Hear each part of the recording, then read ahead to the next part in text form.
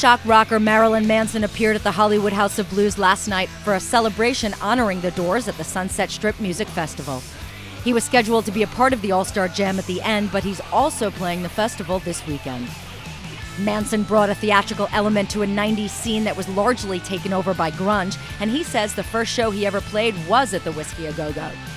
We asked him what he remembered about the show, and he blames his behavior on the Doors and, oddly, Robbie Krieger. I remember there was a chicken in a cage and it got loose. I don't remember how or what. I just remember it was my first show, and so I was very excited because I remember at the very least in the Doors fictionalized film that it was their first place. Which then after meeting Ray and Robbie, that is where they started. And I also was arrested in Miami for indecent exposure as well. And 5 to 1 was one of the first songs I learned how to sing. So the Doors and Marilyn Manson go like this.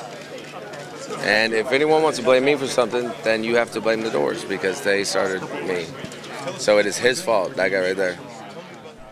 Marilyn Manson is one of the artists playing on Saturday, August 18th in the street as part of the Sunset Strip Music Festival, with other guests, The Offspring, Black Label Society, Steve Aoki, and Bad Religion.